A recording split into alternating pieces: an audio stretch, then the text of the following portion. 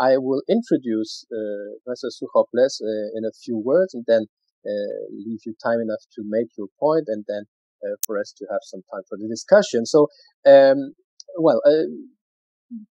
Dr. Jarosław Suchoples holds an MA in history from the University of Gdańsk.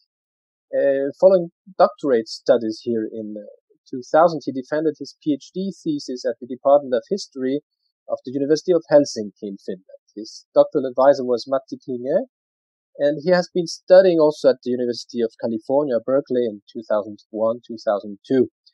Between 2000 and 2002, he was working as an analyst at the Polish Institute of International Affairs, Polski Instytut Spraw Międzynarodowych, PISM. He was a lecturer at the Humboldt University in Berlin in 2003-2004, at the Free University of Berlin in 2005, and at the University of Wrocław in the same periods, and at the University of Warmia and Mazure in Olsztyn 2007-2008, and later at our University of Szczecin from 2008 to 2013. Between 2013 and 2015, he was associate professor of European Studies at the National University of Malaysia, which brought him pretty far from Europe and changed maybe some of his perspective on also European issues. He authored several articles on Finland, Baltic Sea region, history of World War I and World War II. For example, in 2007, Finland, 1917, 1918, in the documents of the U.S. Department of State, or also previously to this, Finland and the United States, 1917, 1919, the early years of mutual relations. What I would like to add as a last information is that from September 2017 to March 2019, Mr. Jarosław Suchoples was representing Poland as an ambassador to Finland, which is noteworthy, of course. So please, Mr. Suchoples, it's your turn. You have 20 to 30 minutes, and then I hope we will have an intense discussion around your topic. Okay, so thank you, Professor Weber, for this general and thorough presentation of my modest person, and I would like to jump immediately to the point because it is pretty long and complicated. So I want to speak about 4 peace treaties made by Soviet Russia with her northwestern neighbours, Estonia, Lithuania, Latvia and Finland in 1920. These 4 peace treaties became part of the post-war status quo in Central Europe. Among many other questions regulated in the relations between their contracting parties, these treaties solved some territorial questions, or at least defined borders between Soviet Russia and its 4 western neighbors. It was characteristic that the respective territorial clauses of these treaties differed from each other in their form and content. This depended in part on the actual territorial problems existing in the relationship of Soviet Russia with its western neighbors, which the peace treaties solved at least temporarily, at least to the outbreak of the Second World War. The moment when each of these peace treaties was signed, as well as the overall situation of each of 4 countries striving to reach peace with the Soviets, was also important in the context of territorial arrangements and influenced the form and scope of their treatment in each of these documents. The aim of my speech is to highlight the place territorial questions occupied in peace treaties concluded between Soviet Russia and her 4 western neighbors in 1920, 1920. 1921, because the whole process was finished with the signature of the Polish-Soviet peace treaty in Riga in March 1921. And their importance both for the Soviets and their newly independent partners. In addition, it explains the circumstances and reasons which caused such different territorial arrangements in these documents. Okay, let's start with Estonia, and I also want to show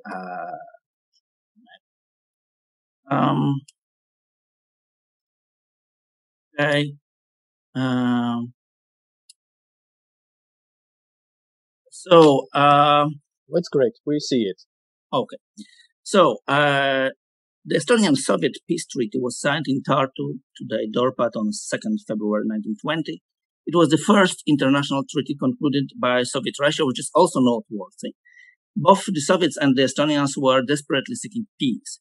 Through the conclusion of a treaty with Estonia, the Soviet regime wanted to gain two things: peace in areas situated in Petrograd's direct proximity, the cradle and capital of the Bolshevik movement, and makeshift international recognition. The Estonians at the same time wanted to both put to an end the war, which had been devastating their country for more than a year, to December 1919, and also obtain the Soviet recognition of the Estonian independence.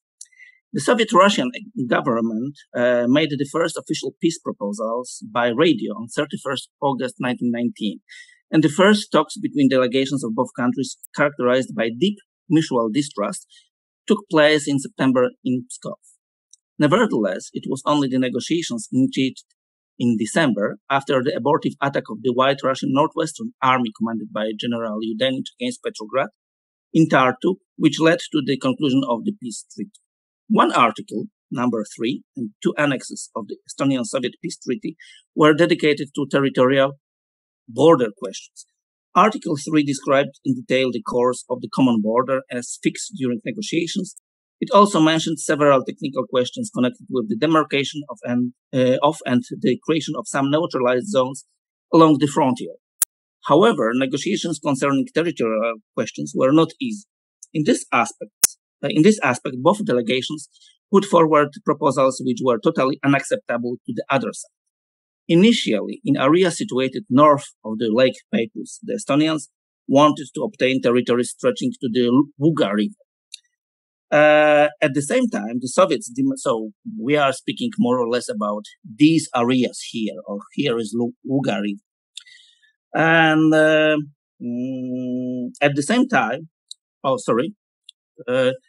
the Soviets demanded lands going as far as the Kunda River and the village of Rannapungeria. They also demanded that the Estonians not be allowed to erect any military defensive structures closer than 11 kilometers from the common border. So both sides wanted to get a kind of a buffer zone on the territories which they knew that they cannot gain. It was only after the second and third proposals were put forward, as well as government consultations in Tallinn and Petrograd by heads of both delegations, Jan Poska accompanied by Major General Jan Solts, and Leonid Krasin, replaced during these consultations by Adolf Joffe, that agreement regarding the common border could be reached. Therefore, it is possible to say that the eventually agreed border was the result of a compromise which allowed both sides to reach their goals.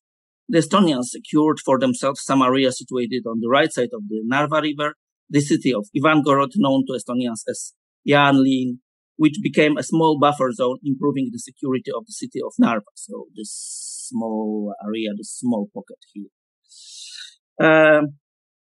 On the other hand, the Soviets were able to secure the border with Estonia relatively distant from the Vuga River, which from their perspective made the whole area between the Vuga and Narva rivers also a buffer zone, improving their security from the southeast and in areas adjacent to Petrograd. Although they gave up the city of Petseri in this section of the border area situated south from Lake Peipus, so we are now here, this seemed of less importance to them, because during the negotiations they had agreed quite quickly to draw the border along the existing front line. Sorry, Petseri is here. One moment, it's here. The 1920 Estonian-Soviet peace treaty reappeared in international relations again in 1990s. Then it was necessary to conclude new agreements regulating relations between Estonia and the Russian Federation. So we have here a kind of example of a peace treaty made after the First World War, which possessed some repercussions even after the Cold War.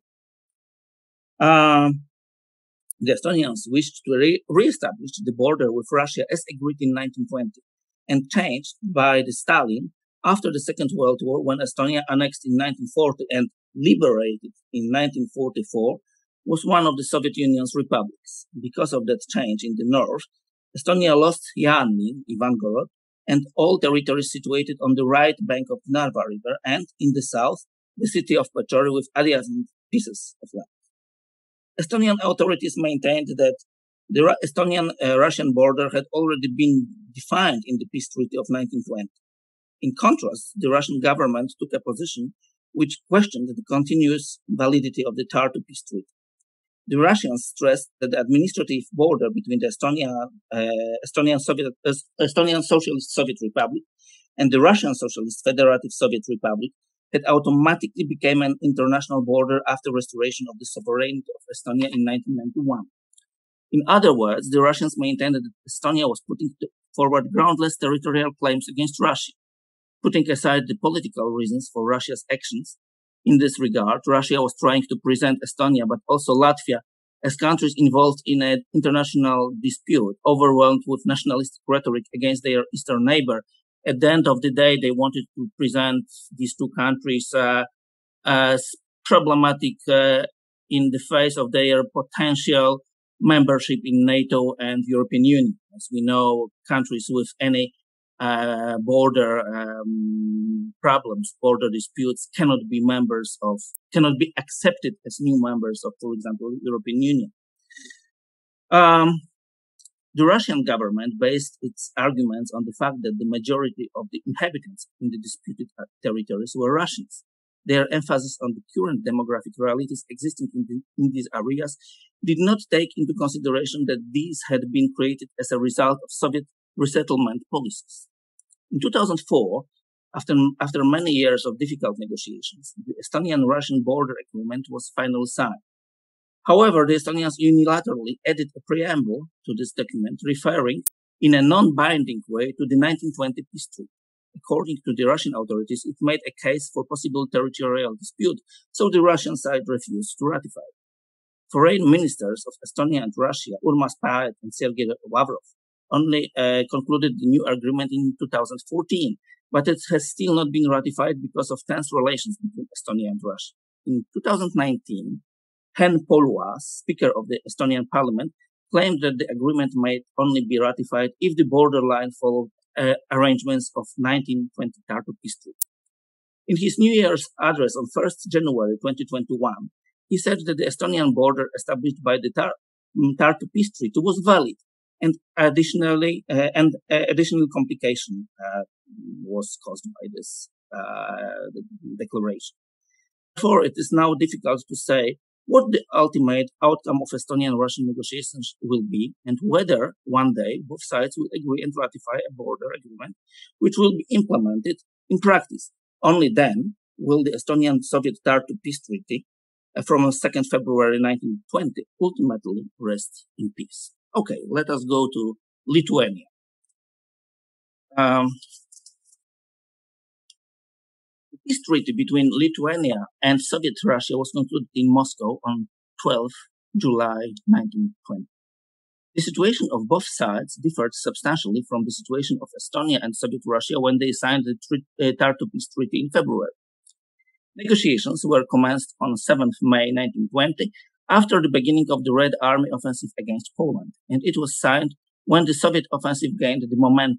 Polish troops and allied Ukrainian units were quickly retreating westward to avoid encirclement and destruction. The Lithuanian Republic was striving to obtain, as with Estonia and Latvia, the recognition of its independence from the Soviets. The Lithuanians were also seeking the neutrality of their newly born state, which was involved in wars against the Bolsheviks, the Poles, and previously the Germans also, as well as ensuring a potential ally against Poland. The government of Lithuania maintained that rather than the Soviets, Poland represented the worst danger for this country. From the Lithuanian perspective, Poland was perceived as an enemy wanting to annex some areas of Lithuania, above all, its historical capital, Vilnius. A full-scale, although undeclared, Polish-Lithuanian war developed in 1920. The Soviets, on the other hand, wanted to both make peace with Lithuania and to make an alliance against Poland. At the beginning of negotiations, they suggested that if Lithuanians would agree to sign a respective military convention, all territorial questions, for example, any Lithuanian demands in this regard, would be solved in a few hours. The Red Army also wanted to use Lithuanian territory during operations against the Polish army in order to help the Bolsheviks to achieve victory. They even promised Lithuania a subsidy amounting to 3 million gold rubles for the free passage of Soviet troops through its territory. Therefore, the agreement signed in Moscow 2 days before the Red Army seized Vilnius after Polish troops left, and 3 days before the city was handed over to Lithuanian authorities, was not only a bilateral peace treaty, but also a kind of an alliance directed against the third country, Poland. Article number 2 of the treaty determined territorial affairs. The line of the common border was also shown on an annexed map. 4 additional remarks, mainly related to technical questions connected with delimitation of the border. In this map, we in fact see this what the Lithuanians wanted to obtain. This brown color here, this is what they wanted to obtain from, with the support, maybe in these words, with the support of the Soviets, and this orange area was this area which the Lithuanians believed they might get from Poland, in fact. So the treaty with the Soviets was about to secure for them these 2 zones, this orange one and this brown one. In other words, the Lithuanians expected that the Red Army would overwhelm. The Soviets expected that the Red Army would overwhelm Latvia and Poland, and these countries would become vassals of the Bolsheviks, and therefore the frontier line between Lithuania and Poland, as it was written in this Lithuanian-Soviet peace treaty, and between Lithuania and Latvia, will be fixed by arrangements with these states. So these 2 countries, 2 contracting parties expected, okay, the war is going on, probably Poland will lose, Latvia will lose, then Lithuania, with support or consent of Soviet Russia, would be able to make separate peace treaties with Latvia and Poland, which would be advantageous to Lithuania. Then all territorial arrangements would be dictated by the Soviets, and Lithuania could be rewarded for its favorable position towards Soviet Russia. Leaders of Russian Bolsheviks, above all Lenin, also believed that in case of the general Soviet victory in the West, Lithuania would also become a state dependent on Soviet Russia or simply another Soviet republic. In this context, it should be not forgotten that in Lithuanian territories seized by the Red Army, the Bolsheviks immediately began the Sovietization of the local population. The negotiations which paved the way towards the conclusion of the Lithuanian-Soviet treaty were not easy and lasted more than 2 months. I probably want to skip here these details because the most important thing was that the Moscow Peace Treaty, territorial clauses, as well as all other constituting the de facto Soviet-Lithuanian alliance against both Poland and Latvia, remained in force only for 2 weeks. So all these details concerning territorial arrangements between Soviets and Lithuanians were not so important in longer terms. Why it happened? Because, of course, Poland won the Battle of Warsaw, and the Soviet march westward was halted, and the Red Army repelled. Poland was also able, through the action of troops commanded by General Żeligowski, to recapture Vilna with adjacent strips of land surrounding the city and connected with other Polish territories. As a result, Lithuania lost connection with Soviet Russia. At the same time, Poland and Latvia gained a common border, the length of which amounted to 113 kilometers. Okay, and so the next one, Latvia. Here, in fact, in my opinion, it was the least problematic peace treaty, although again, these territorial questions was one of the most problematic questions discussed during negotiations. A month after the conclusion of the Lithuanian-Soviet peace treaty, Latvia also concluded its peace treaty with Soviet Russia. It was signed at Riga on 11th August 1920. At that time, the situation of Latvia was quite dramatic. Soviet troops were approaching Warsaw, and it could be expected that the Bolsheviks would capture the Polish capital within days. In fact, the decisive battle began just 2 days after the conclusion of the Latvian-Soviet peace treaty. But it should not be forgotten that Latvian-Soviet negotiations had already begun on 16 April. They lasted almost 5 months and were conducted in 2 places. Initially in Moscow and only later at the request of the Latvian delegation in Riga. There, the negotiations started effectively on 31st July, after some weeks of break. Negotiations in Moscow began on 16 April 1920. The Soviets wanted to secure the neutrality of Latvia during the war against Poland.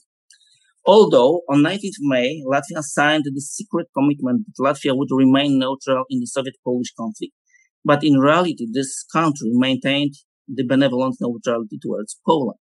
For its part, the Latvian delegation headed in Moscow by the Deputy Minister of Foreign Affairs, Aurelijs Zeberts, put forward as of most importance the question of the recognition of the Latvia's independence within its ethnographic borders.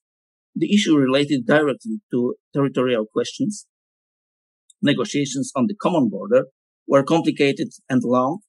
They were concluded only on 9th August 1920, 3 days before the peace treaty was signed. The course of Latvian-Soviet negotiations on territorial questions in 1920 is described in detail by the verdict of the Constitutional Court of the Republic of Latvia from 29th November 2007, because we had, again, very similar situation with making the new border treaty after the collapse of the Soviet Union. So the government of Latvia wanted to obtain the authorization from the Constitutional Court of the Republic to ratify this new treaty. This provides, and for historians, it is a very good case because the Constitutional Court of Latvia collected all possible documents regarding these negotiations from 1920. So it was really very easy to find materials regarding making a treaty in 1920 between newly born Latvian Republic and Soviet Russia. This provides explanations on compliance with the law on the authorization to the Cabinet of Ministers to sign an agreement between Latvia and Russia on the state border initialed on August 7, 1997. As transcripts of relevant documents collected by the Latvian Constitutional Court in 2007 show, in 1920, Latvia wished to extend its sovereignty on parts of the territories in several border districts. It also wanted to control several railway junctions situated in border territories. Especially important was the question of the possession of a small border railway station, Pitalovo in Russian. This is this station, which is just here. It was an important junction of railway lines going through Latvian territory, but also connecting Latvia with Russia. The head of the Soviet delegation in 1920, Adolf Joffe, stated that Latvian claims for the parts of 4 border districts, Ostrova, Opochka, Sebieża, and Drisa, resulted not from ethnographic considerations, since the Latvians were in the minority in these areas, but from strategic objectives and aggressive plans designed by the Latvian government against Soviet Russia. So here we have this element of fear as presented by Soviet Russian authorities. But I will return to this question at the very end of my speech. Therefore, the Latvians agreed that the border with Opochka and Sebieża districts should run along the Ludza River up to the Pitele Lake as the Soviet Russia wanted, and not along the Zeplinga River as the Latvians initially wanted. On the other hand, the Soviet delegation made concessions regarding the issue of the Ostrovo district. On April 27th, the Soviet delegation agreed to make concessions to Latvian economic claims regarding the Pitalovo railway junction. And in fact, it was the most important question, this small railway station. which, as Joffe declared, was the region inhabited by non-Latvians, just like the other disputed districts. Nevertheless, he admitted that if Latvia did not possess Petalovo in 1920, it was remained as Jaunlatgale and in 1938 as Abrene. It would create a serious problem for this country as railway traffic between separate parts of Latvia would be impossible without the construction of new lines. In other words, he maintained that handling over Petalovo to Latvia was a Soviet-Russian goodwill gesture. The agreement on the common Latvian-Russian border reached during negotiations in Moscow and Riga was reflected in the final peace treaty. As in the cases of the Estonian Soviet and Lithuanian Soviet peace treaties, one article again number 3, and 3 additional technical notes directly concerned border arrangements. Interestingly, this confirmed the exceptional character of the Lithuanian-Soviet peace treaty. The Latvian-Soviet peace treaty did not refer to any future possible agreements between any Latvian neighbours. The Latvian-Soviet Riga peace treaty, the same as in the case of the Estonian-Soviet peace treaty, reappeared at the turn of 20 and 21 centuries, exactly because of the same reasons like in the case of new Estonian-Russian border treaty. Between 1993 and 2005, Latvia and Russia negotiated the matter of a new border treaty. Finally, Latvia agreed to drop its claims to Abrene, to Petalovo, because in May 2005, Russia refused to sign a border treaty when the Latvian government wanted to attach a declaration referring to the 1920 Latvian-Soviet peace treaty, under which Abrene belongs to Latvia. In the same year, the Latvian government authorized Prime Minister Aigars Kalvitis to sign the treaty, thus annulling the declaration. In 2007, the Constitutional Court of Latvia, in the already mentioned verdict, authorized the Latvian government to exchange ratification documents. So, in other words, in our times, the Latvians adopted a little other position towards Russia. Okay, let us forget about the treaty from 1920. Let us make the new treaty.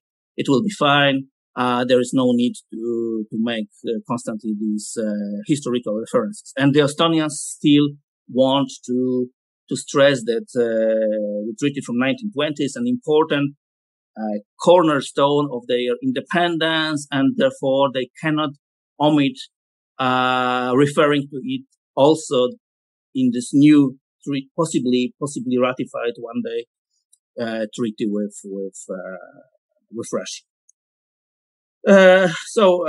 In fact, today, 1920 Riga peace treaty between Latvia and Soviet Russia is no longer treated as a reference point in bilateral Latvian-Russian relations, and its political meaning remained more symbolic. The question of the international recognition of Latvia as well as the continuation of the Latvian statehood than practical. For Estonians, this meaning is very different. It's much more practical today. And the last treaty which I want to discuss with Finland, which is a very different treaty in fact. Although some authors maintain that the 1920 Finnish Soviet Tartu peace treaty signed on 14 October was similar to peace treaties signed by Baltic republics and the Soviets, it was in fact quite different in many aspects, including its territorial clauses. It should be stated in this context that Soviet Russia had already recognized the independence of Finland on 18 December, 31st December New Style 1917, when a delegation headed by the chairman of the Finnish government, Per Evins Finnhufvud, came to Petrograd and visited Vladimir Lenin. Then the Soviet government issued a decree recognizing Finland's independence. On 22nd December, 4 January 1918 New Style, the decree was approved by the All-Russian Central Executive Committee. This fact is explicitly mentioned in the preamble of the 1920 Tartu Peace Treaty. In other words, the 1920 Tartu Peace Treaty only confirmed the existing state of affairs, which means that Soviet Russia already recognized the independence of Finland at the turn of 1917 and 1918. Regarding the establishment of the border between Finland and Russia, two important facts are worth mentioning. Finland possessed a clearly defined border with Russia. firstly as a part of Sweden and later as an autonomous Grand Duchy connected with Russia by bonds of personal union from 1809. The eastern border of Finland was ultimately established after some rectifications in 1812. Besides, it should be remembered that on 1st March 1918, a treaty between the Russian and Finnish Socialist republics was concluded. The Finnish Reds, who were ultimately defeated by troops of the Finnish Whites, the army of the legal Finnish government, during the Finnish Civil War. So the Finnish Reds also made a separate treaty with Soviet Russia. According to paragraph 14 of this document, Soviet Russia handed to Finland the territory of Petsamo, situated on the coast of the Arctic Ocean. Therefore, it is possible to say that the Russian Bolsheviks agreed to fulfill Tsar Alexander II 1864 commitment when he promised to attach Pechanga to the territory of the Grand Duchy of Finland.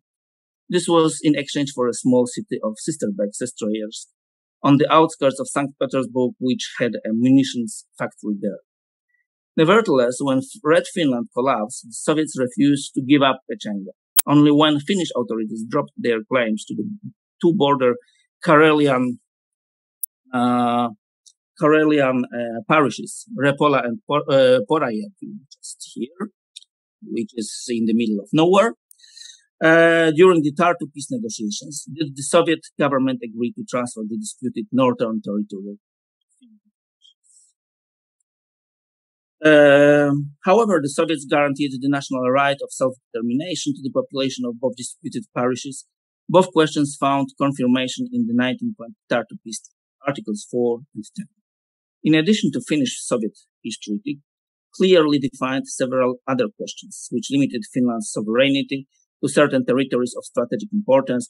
It's related especially to military rights, to some islands in Gulf of Finland, and Finland agreed to not to militarize some of them.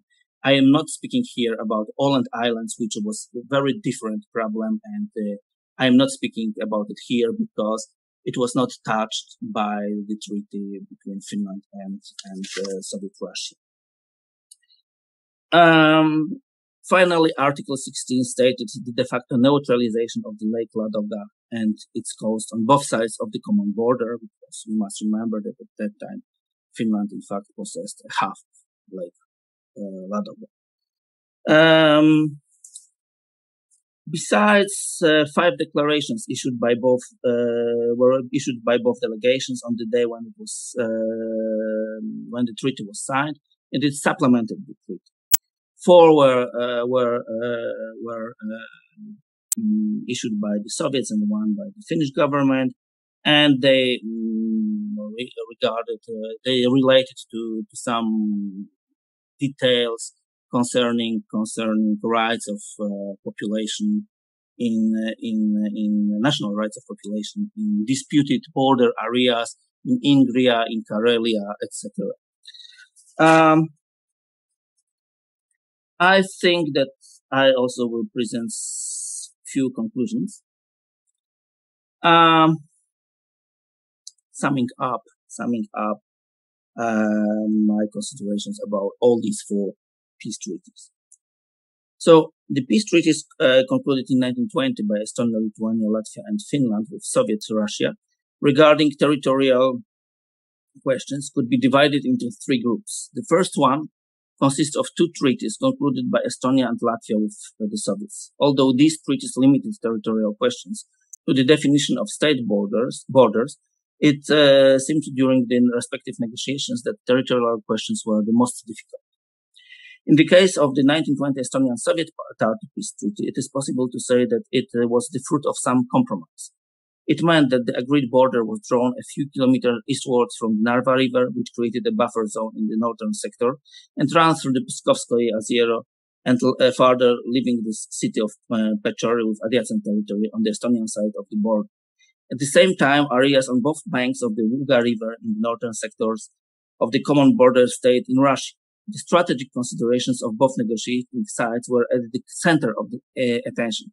and the ultimate result of the peace talks regarding territorial questions appeared to be acceptable for them, mainly from the military point of view. And it was the main, in my opinion, the main difference when we compare it with the Latvian peace treaty, because at the end of the day, the Latvian peace treaty, when we speak about territorial questions,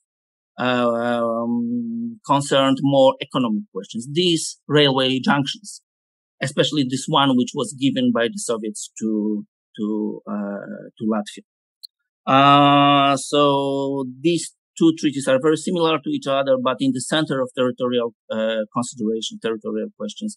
In case of Estonia, it was military consideration, strategic thinking about the future, and in case of Latvia, rather economic affairs.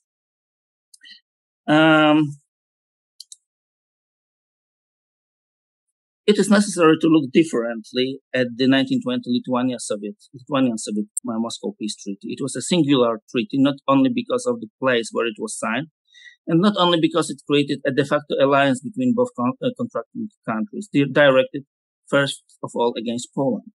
The question of territorial arrangements between Lithuania and Soviet Russia, as described in this peace treaty, was also unique. The delimitation of the common border was similar to delimitations of the borders in the peace treaties between Soviet Russia and two other Baltic republics. However, the delimitation of the Soviet-Lithuanian border in the Moscow Peace Treaty was unusual. Lithuanian territorial claims could be fulfilled only if the Soviet offensive against Poland was successful, and if both countries, after Poland's defeat, could also secure the existence of the common Soviet-Lithuanian border. In addition, this treaty explicitly presumed that the borders of Lithuania with Poland and Latvia would be agreed in separate bilateral treaties. And of course, when Poland won the war against the Soviets, it at the same time made the treaty between Lithuania and Soviet Russia null and void. And finally, the Finnish Soviet peace treaty was also different because, in fact, it confirmed an already existing situation with some rectifications of border. I mean, these two parishes, Lepol and Porajärvi, and in the north, the Pechenga-Petsamo territory. And later, this treaty was also, both countries had to make another treaty in 1922 after the Finnish uprising in Eastern Karelia, because the Soviets did not wanted to observe any stipulations regarding rights of Finnish-speaking inhabitants of Eastern Karelia. So after two, in fact, uprisings, which were suppressed at the end of the day by the Soviets, the new treaty was signed in 1st June 1922 in Helsinki, when Finland and Soviet Russia signed an agreement between Soviet Russia and Finland about the measures providing the inviolability of the Soviet-Finnish border.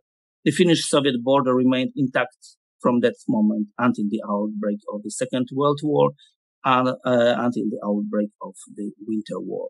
And I also want to add at the very conclusion of my speech that I also don't want to say that the Finns had no aims regarding Eastern Karelia in 1919, 1920, 1921. The problem of relations with Soviet Russia was really complicated and not so, I would say, unilateral as it could seem at the first glance, but it probably belonged to another topic and another conference or speech. Thank you very much. Thank you so much, Professor Suchoples, for this very clear and synthetical presentation of the whole complex of young USSR's border issues with its neighbors. I open the floor for discussion before possibly I add my own question, but first of all, to our panelists and also to the audience, of course.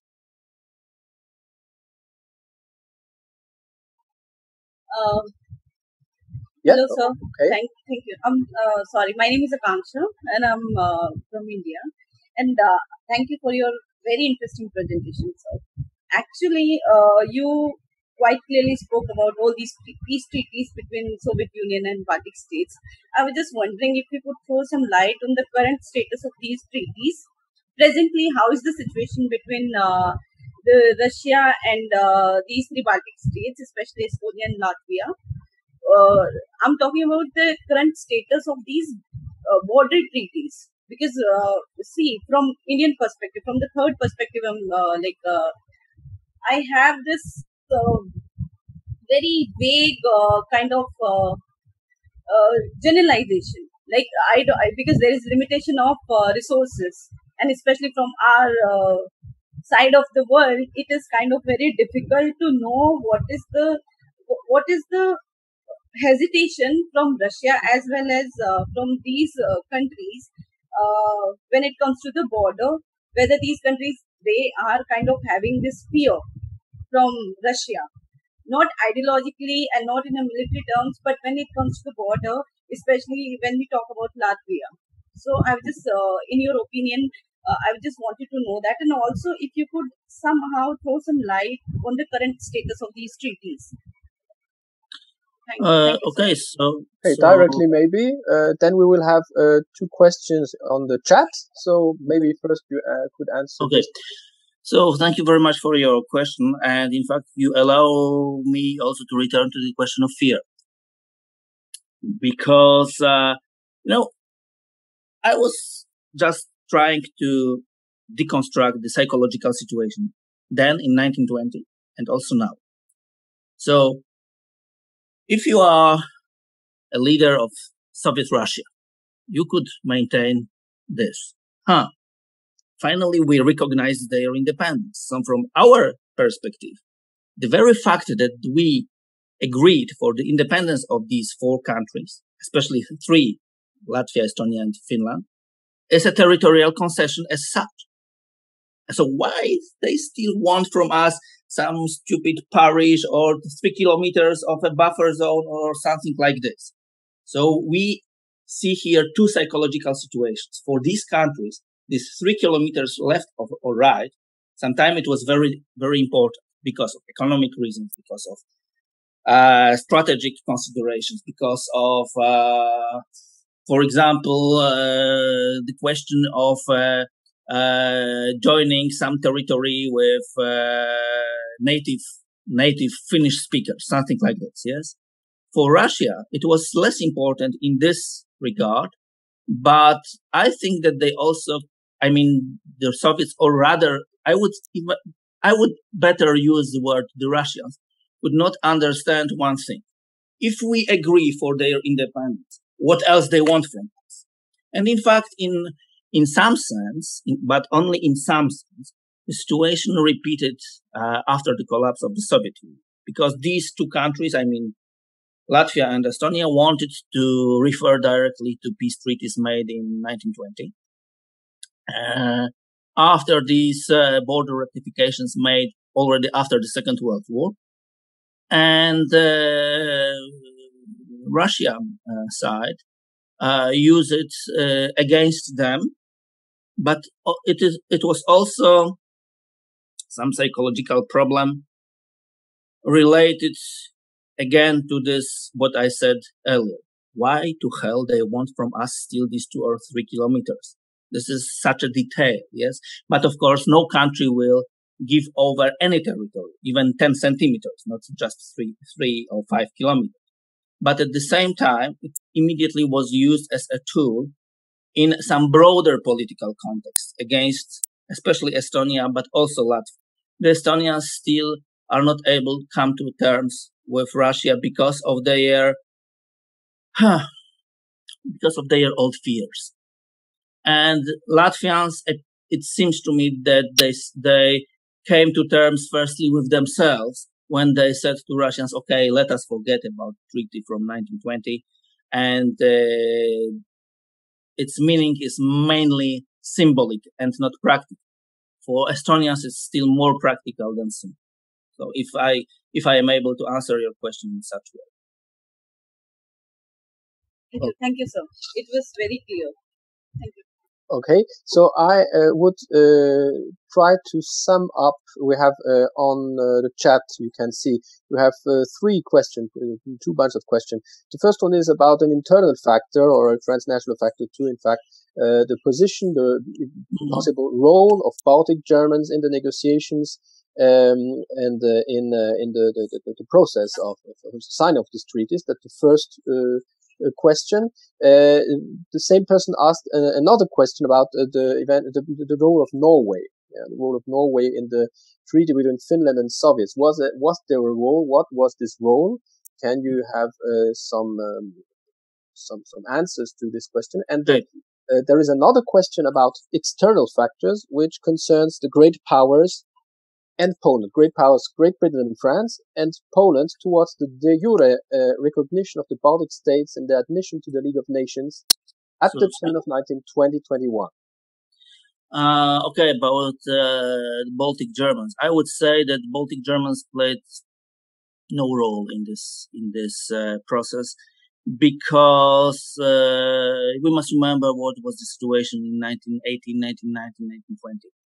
German Baltics were associated, also psychologically, but also practically, with German forces which were present in these territories, and they were, in fact, fighting against the independence of these countries. So I would say that the German Balts played no role in making of the peace between Estonia or Latvia with Soviet Russia. And the second question.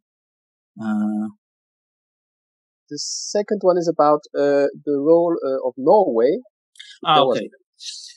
So this is a tricky question, because at the first glance, it is the easiest way to answer this question is Norway played no role.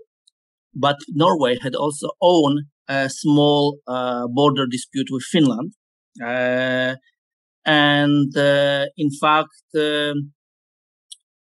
we can see the problem in two dimensions. The first dimension is that Norway, in fact, was happy, but also unhappy that it can lose the border with Russia because of the rights of, for example, Norwegian fishers who were fishing in Arctic Ocean, and the new body, Finland, could be a little bit problematic. But in fact, Norway played no role, no political role in the process of making the peace between Finland and Soviet Russia. And why? Because all these Nordic or Scandinavian kingdoms wanted to stay away from any conflicts resulting from the First World War. They still wanted to keep their neutrality. So I would say that Norway was carefully observing what is going on, but she played no active role in the process of making the peace. And the last question about the great powers and Poland. Okay, so concerning the admission of the Baltic states, the de jure recognition and admission to the League of Nations at the turn of 2021. If you had some I would say that great powers adopted a typical policy of wait and see. So, and it was the reason why Estonia, why also Finland already in 1917, after the declaration of Finnish independence, also Latvia later, also Lithuania, wanted so ardently to make this peace treaty with Soviet Russia. Why? Because, as in the case of Finland, let us obtain the recognition from whatever Russia. If we have a recognition of our independence from whatever Russia, then we have an argument in our talks, negotiations with the West about our recognition. And only after the situation was totally clarified by a series of peace treaties, I mean, with Finland, with Lithuania, with Estonia, Latvia, but also with Poland, only then Western great powers decided to recognize de facto and de jure, first of all, de jure, these new countries. And it happened only in 1921. And it was not the matter of incident that they were recognized only in 1921. For Poland, the situation of Poland was, more complicated, of course, because Poland needed allies for their struggle for survival with the Soviets. So, of course, what we have, I would advise to read a book of Marco Lehti, who described in detail all Baltic conferences. I think that this is the only book which describes these conferences in such detail.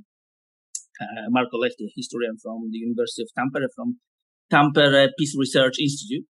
And we see that, of course, our Polish diplomats were active in all these new countries already in 1919. But it was, of course, the matter of our political and strategical needs. So Poland, of course, wanted to Poland recognized, at least de facto, the independence of these countries earlier than Western great powers, but it was a result of the war situation in the East, general war situation in the East. And this is my answer to this question. Thank you very much. And a question by another panelist, German Ragozin, on the chat too. Ragozin chose the chat option. This, of course, is possible.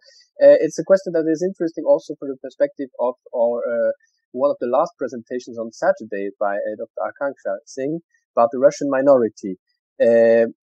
What was the perception of the Russian minorities in all four independent states after delimitation, and how did it impact on the border fear in these states? But Mr. Ragozin, you are asking about 1920 or 1991, and I think it's about 1920, if I may.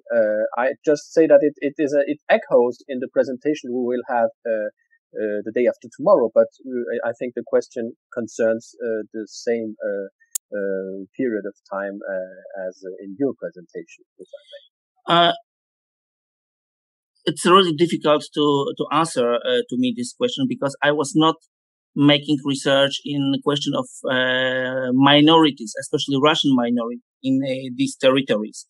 I only can say a little bit about the situation on the Finnish-Russian border, but the situation there was also unique because, in fact, Finland was possessed border with Russian territories with Finnish-speaking minorities. So it was really difficult for me to say what was going on with purely Russian minority in this territory, because I am just wondering if there was really purely Russian minority. It was much more complicated. These people sometimes were recognized as the Finns, especially in the period of early 1920s, when some nationalistic circles in Finland developed the idea of Greater Finland. But on the other hand, I would say that in Finland, especially in early 1920s, against much later developed stereotypes, there was nothing like hate towards Russia. This was orchestrated much later, and it was also not very popular in Finland. Only the Second World War instigated truly anti-Russian sentiments, but it is also very complicated and not easy to answer in 5 minutes question. So something like Risseviha, so this hate towards Russia in Finland, yes, in interwar period, it was very limited, almost non-existent. In fact, it was sometimes used by these such organizations like AKS, IKL, just to provide the reason for their own existence, that they must defend Finland against potential Russian barbarism, something like this. And I can give you a very good essay of Professor Klinger about this. He published it in one of his books. So it was also a kind of surprise to me because I thought that this idea of anti-Russian sentiments in such countries like Finland had to be much deeper rooted than only the Second World War. Thank you. Thank you. I see a last question or comments by Professor Margit Bussmann. Yeah, thank you very much, Professor Suchoples. This was really, really interesting, and I sort of was interested to hear your thoughts about your conclusion that for Estonia there were more military considerations, maybe that played a role, and for Latvia more economic considerations that played a role. If I may, I think that all these countries lived all their independent years in a deep fear against Russia. I mean, military fear, of course. I don't disagree. But when we concentrate just on the content of treaties, we can see that in Estonian peace treaty, these military strategic considerations, I mean, these buffer zones, 5 kilometers left, 5 kilometers right, were more important than in Latvia. For the Latvians, in some moment, they understood that during negotiations, okay, the Russians will not give us this what we want. So what we can obtain? We can obtain just this one railway junction. It is important for our economy. So I hope you understand me. Yeah. No, I mean, this is really interesting because, but maybe I don't want to take up too much time, but maybe we can discuss that more then on Saturday in the concluding session, because that makes sort of sense also maybe with the time now, with not in the history, but in time now, that because when we talk about our presentation on airspace violations, we see many more violations of Estonian airspace, which has to do, of course, with the St. Petersburg. But here we start to touch a little different problem. Yeah. The problem of the Russian military doctrine in the basin of the Baltic Sea. We also must remember. By the way, I should in very short time I should write another paper just about what role played Finland in the Russian military doctrine in 19 and 20s. And of course, as a point of reference, I immediately think about Estonia. So Estonia and Latvia are a little bit different. Yeah. Thank you. Thank you. I have a dilemma, not a security dilemma, but a time dilemma. The security of conference. Yeah. So I just, as they say it in German, sometimes I put it in the room as a comment or a question for later, maybe, because I would not like to have Professor Hackman wait with his additional presentation for all our panelists about our conference center in Kulice to close the first day. But still, one point that may be important, and we can go back to this maybe through other presentations in the final in the concluding session. Were there, kind of triads or coalitions, or did some of the small actors try to work together to obtain more or obtain anything possible from Russia? Not necessarily the three ones together, maybe Estonia and Finland or Latvia and Lithuania, for example. We know that in this kind of constellations, at least since Theodore Kaplow's famous book, 3 Against 1, Triads, that this scheme is often present, especially in negotiations. So, I'm not sure whether you would like to answer right now, or if you want just to take note of it for later.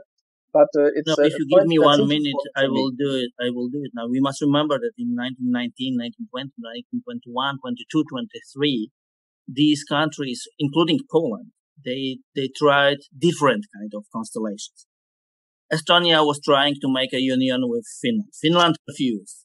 Poland was trying to make this alliance which was expressed in so-called Warsaw Accord in 1922. And 22 or 23, oh my God, I forgot, sorry. And it could not happen because Finland refused to ratify, and without Lithuania, which was in conflict with Poland against on Vilnius, it was impossible. And Finland was trying different constellations. The Finns were constantly thinking, we are the northernmost part of the Central Europe, or we should be a part of Scandinavia. Scandinavia in 1920s told them, no, we don't want you, because if we accept that you are Scandinavian, another Scandinavian neutral country, we might be placed in a conflict with Russia. So the Finns waited until 1935, and they declared, we want to be Scandinavian. And for next at least 40 years or even longer, they tried to convince everybody that they are Scandinavians. But in recent years, in 2015, when Russia started to send refugees on bikes to Finland, the Finns came to the conclusion, our policy of neutrality, of Scandinavian orientation is also doubtful, because in fact, when somebody in Moscow will do like this, we are back in Central Europe. So we can find many constellations. Also, the Baltic Alliance in 1934, when Lithuania, Latvia, and Estonia signed an alliance, a treaty. But the problem is that the fear ordered all these countries to find allies, but they also remember who is a potential enemy. And even in whatever combination, they always come to the final conclusion: we are too weak, so we must find some other solution. And it seems to me that at the moment, NATO offers some kind of solution, but if the moment of the truth would come, I hope it will never come. These countries also know that even with the support of NATO, they have no chance in any open conflict. Why finally Estonia is digitalizing all spheres of life and they are moving servers to Luxembourg? Because they know that they are unable to defend its own territory, even with support of the United States. Okay. Thank you very much also for this perspective on nowadays. Part of the questions, the issues we had during discussion for sure will come back to us through the several panels we have still tomorrow and the day after tomorrow. Thank you so much, Professor Suchoples, for this presentation. Thank you very much for opportunity. Of course, and thanks to be present with us during all this conference. For now, it is the end of the conference part.